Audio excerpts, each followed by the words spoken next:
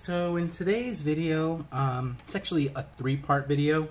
I noticed in the comments of my last video about the analysis of the fuel injector waveform and why there is an inductive spike. I noticed in the comments some people said that they wanted to know more about the MOSFET and want more about the control of the fuel injector. I started making that video and I realized there's a lot more that I wanted to talk about in that context. So I decided to break it up into three separate videos. I'm going to be uploading them all at the same time, so within maybe 20 minutes of the first upload, I will have all of these videos uploaded and you can choose between them.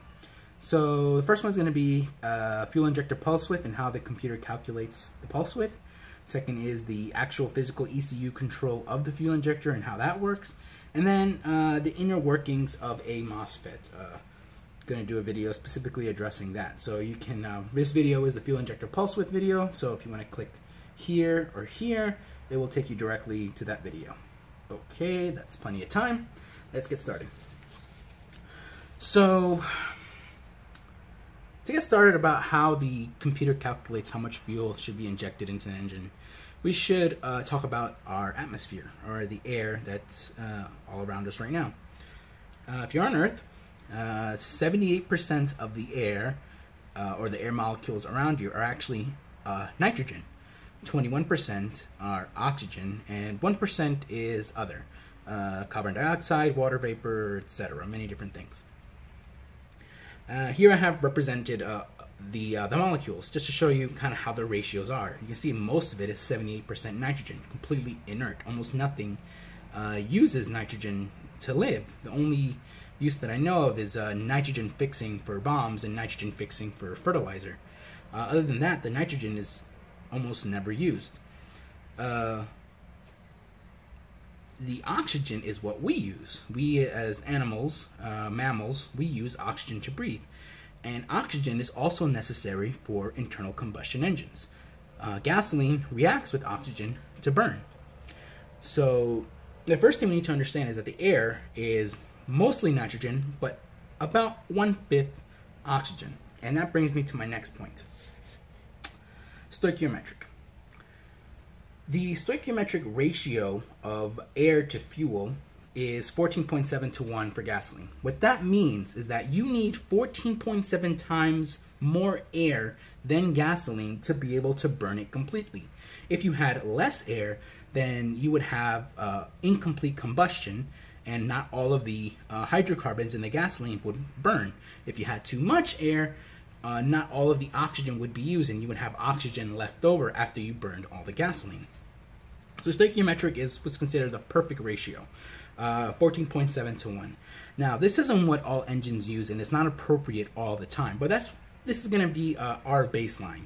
You can actually adjust the ratio depending on the needs the current needs of the engine, and the computer does indeed do that. It does change the ratio quite a bit, but it doesn't really matter for the math we're doing. We're just going to start with a 14.7 to 1, but just know that this method applies to any fuel ratio that you desire. So the first thing we're going to talk about is the density of air and gasoline. Air has a density of 1.225 kilograms per cubic meter. What that means is that if you had a cubic meter of air, or a cube that's 1 meter on each side, the air inside of that would weigh 1.225 kilograms. The same thing with fuel. If you had a cube of fuel that is 1 meter on each side, it would weigh a whopping 719.7 kilograms. So obviously fuel is much, much more dense than air. In fact, gasoline is 587.5 times more dense than air. So some people will tell you, who know about the 14.7 to 1 air-fuel ratio, they'll tell you that you need 14.7 liters of air for every 1 liter of fuel. That is 100% incorrect. This is not the case. If you were to use 1 liter of fuel for every 14.7 liters of air, you would use so much more fuel. Your miles per gallon, or your kilometers per liter, or whatever measure of mileage you use, would be so low, it'd be completely ridiculous. This is not what's true. So what is true? Well, the air-fuel ratio is not measured with volume, like liters or gallons or cubic centimeters. It's measured by mass. So kilograms, grams, pounds, whatever you use to measure mass. That is what this is referring to. And since gasoline is so much more dense than air, you need, by volume, you need a tiny, tiny amount of gasoline for a given volume of air. If you were to go back to this example here, let's say you really did have 14.7 liters of air. Let's say you had 14.7 liters of air and you wanted to know how much fuel you need to react with all of the oxygen in that air. You would need 0.025 liters of gasoline. And the way I came up with that, oh, I'm sorry, this is incorrect. The 0.025 liters of gasoline is the equivalent mass of 14.7 liters of air. What I mean by that is that if you have 14.7 liters of air and you put it on a scale, it would take 0.025 liters of gasoline to be equivalent to that 14.7 liters of air. And I came up with that answer with very simple math. You just do 14.7 and divide that by 587.5, which is how much more dense gasoline is than air, and you get 0.0250212, or just 0.025. Now, if you want to find out how much gasoline you need to burn that air, you need to actually divide this number again by 14.7. So you do 0.025 divided by 14.7, and you get 1.7 times 10 to the negative 3 liters of gasoline, or 1.7 milliliters. So you need 1.7 milliliters of fuel to burn or to react with 14.7 liters of air. So this is just a way to show that you need a tiny, tiny amount of fuel by volume to burn a given amount of air. Now, how do we know, how do we figure out how much air is in the cylinder? Well, there are many different ways that the car's computer does that. So the question here is, how much air is in the cylinder? A car can use many different methods or sensors. One way is it uses something called a manifold absolute pressure sensor. A manifold absolute pressure sensor does exactly what it sounds like. It measures the pressure. But it doesn't measure the pressure in the way most people are used to. If you ever inflated a tire or inflated a tank or anything like that, the pressure on that gauge is what's known as gauge pressure. It's assuming that the air or the pressure around you is zero and then comparing to that. An absolute pressure sensor does not do that. It doesn't compare from outside pressure. It compares from an absolute vacuum. An absolute vacuum has an absolute pressure of 0 atmospheres. What an absolute vacuum is an area that has absolutely nothing in it. No molecules, nothing at all. That would be a pressure of 0. And an absolute pressure sensor would measure that as 0 as well. A gauge pressure sensor would actually measure that as negative pressure, but that's not the case here. The pressure at sea level is considered 1 atmosphere, and this is what a pressure sensor reads. Now, the reason that this is important for measuring the amount of air in the cylinder is that the amount of air molecules in a given volume is proportional to its pressure. So this is a very good approximation to how much fuel you're going to need. If the engine computer knows how much pressure is in the intake manifold, it can give a reasonably good assumption to how much fuel it's going to need to inject into it given the pressure of the air in it. But it's not close enough. Cars use something else to help compensate for that, and they use what's known as an intake air temperature sensor. An intake air temperature sensor does just what it says on the tin. It measures the temperature of the air inside the intake manifold. And it's more like a tweaking device. You take the amount of pressure or the amount of air you would measure from a given pressure, and then either increase or decrease the amount of air molecules depending on the temperature. So if the temperature is high, the density goes down. If the temperature is low, then the density goes up. So that's how a intake air temperature sensor helps the car computer understand how much air is in the intake manifold. Now, not all cars use a manifold absolute pressure sensor. Some cars use something called a mass airflow sensor, and I actually have an example of one right here. This is a mass airflow sensor, and this is, I think, off a Volkswagen. And it's kind of hard to see, but if you look at the, let me get a pointer.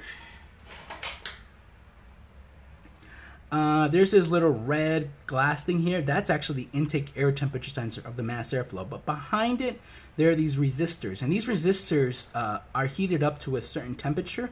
And depending on how much air passes through it, it cools it down. And then the circuitry inside tries to keep it at a constant temperature by passing more current through it. And the more current that passes through that resistor, the more air is flowing through it, and that's how it calculates how much air is passing, is going past the sensor. And it's usually given as a number like grams per second or pounds per minute, or just some mass over a given amount of time. And if the engine computer knows the engine displacement, the number of cylinders, and the engine speed, as well as the air temperature, it can calculate how much air is in the cylinder using the mass airflow sensor.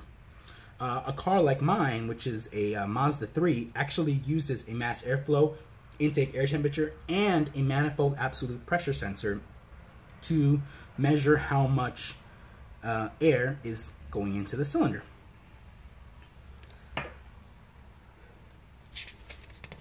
Another thing that affects how much air is in the cylinder, which is the question we're trying to answer, is something called volumetric efficiency.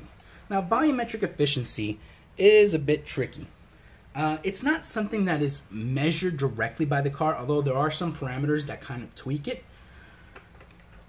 But a definition of it could be a measure comparing the density of air inside of the cylinder and the density of the air outside of the engine.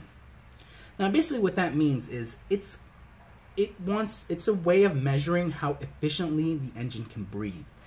It's a number that tells you once the cylinder is completely full of air and the throttle is wide open and there's no restriction to the air flowing into the engine, how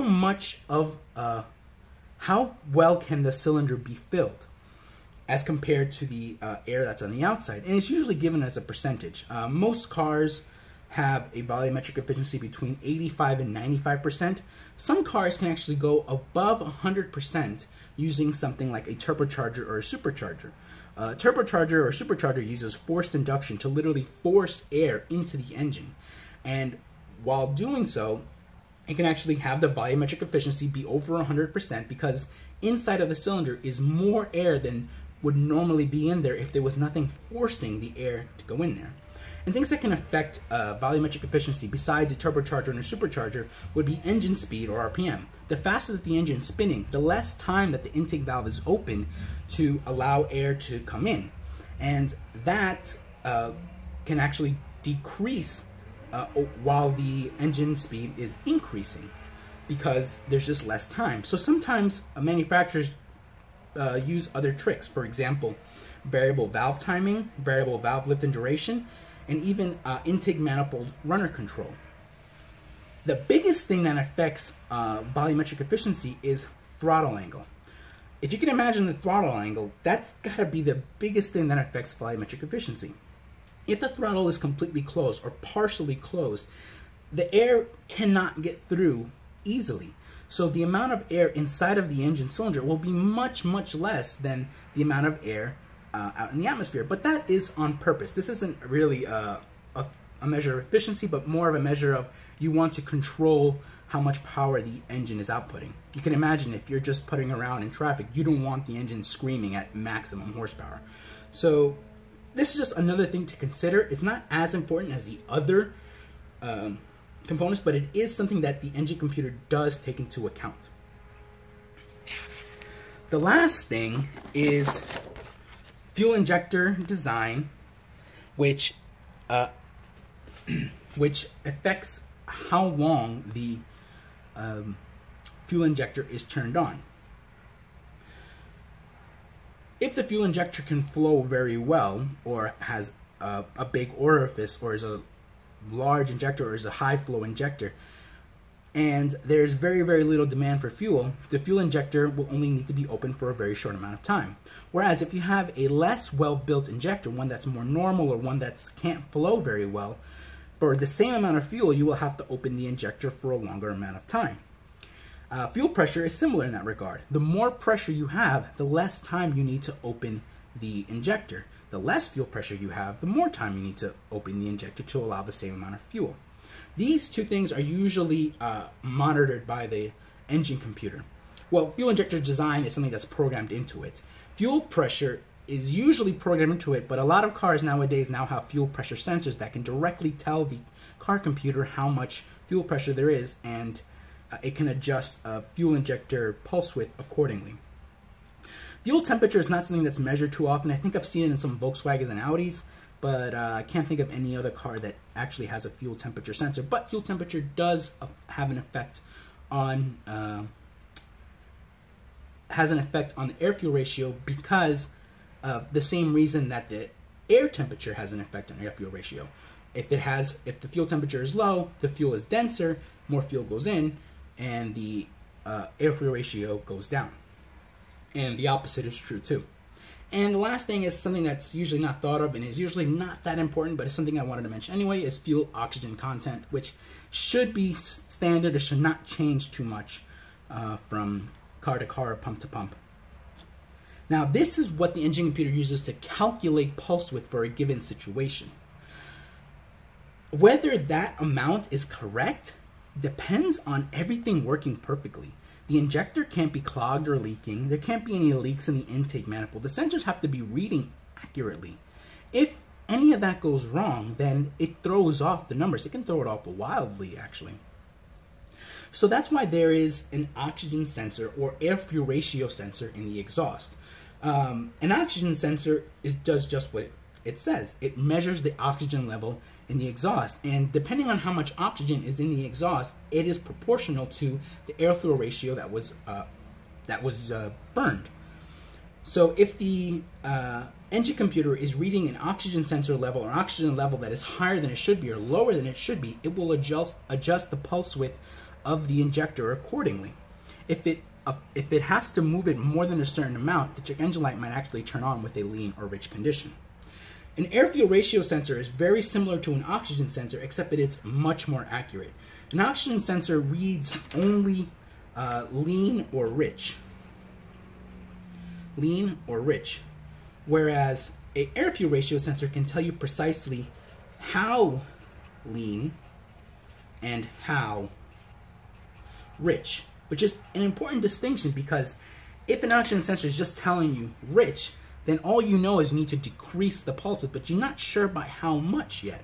Whereas an air-fuel ratio sensor can tell you that it's running rich or lean, and can tell you how much it needs to increase, or the engine computer can calculate how much it needs to increase or decrease the pulse width. So that's basically it. There's not much more to it. I'm sure I'm missing some things that I'm not thinking about, but this is basically the way that modern engine computers use to calculate how much fuel an engine needs for a given amount of time. So thank you for watching. I hope you guys learned something and enjoyed it, and make sure to watch the other videos if you're interested. Thank you.